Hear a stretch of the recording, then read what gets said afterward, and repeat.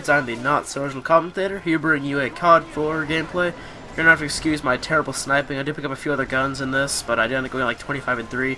It's domination. I joined it a little late, but that's no big deal. Anyways, so yeah, as I said, this is going on the battleground channel, hopefully.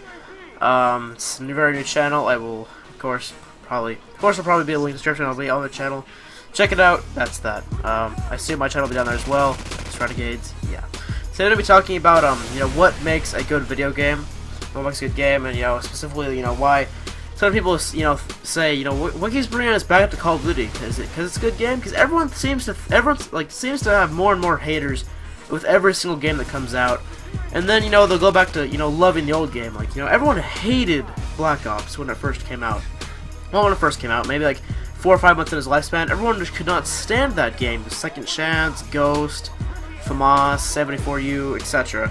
People hated it, and now, you know, people, you know, me personally, I didn't really like it too much in its prime, but now I look at it, I think it's one of the best CODs, you know, next to World of War. I'm just a Treyarch fanboy of it. I really do think that, you know, Infinity Ward makes you know, COD 4 and whatnot, but Modern Warfare 2, Modern Warfare 3 are, yeah, I don't know. But so what makes a good game?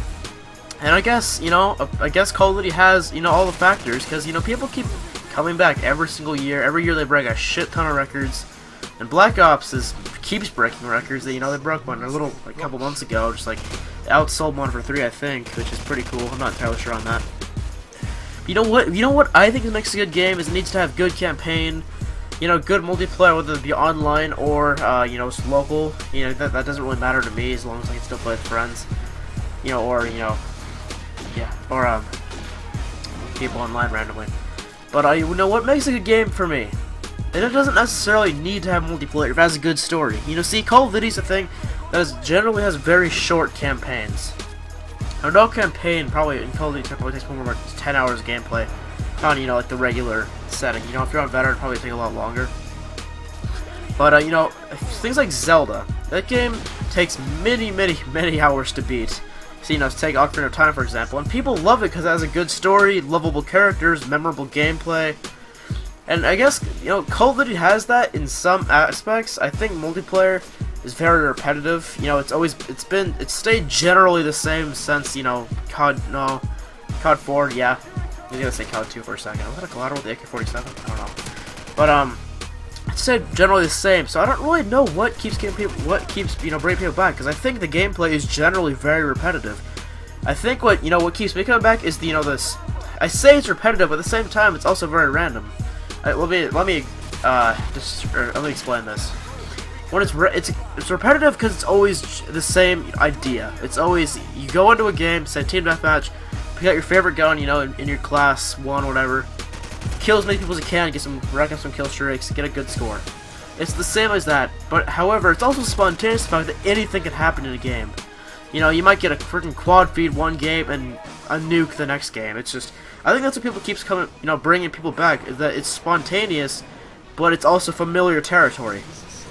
And so, like, when you have a game like Zelda, it takes a lot more to get into that game, whereas Call of Duty, you're gonna jump in an hour of gameplay, you'll know a map or two, and with things like Ocarina of Time, you will need maybe 2 or 3 playthroughs to, you know, find out all those secrets.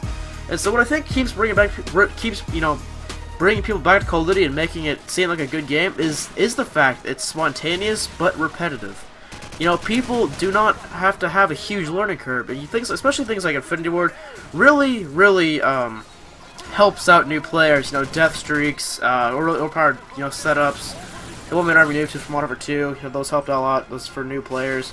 And personally, I don't like that. That's why I like things like World at War and Black Ops, because bad players do bad and good players do good. But I'm getting a little off topic.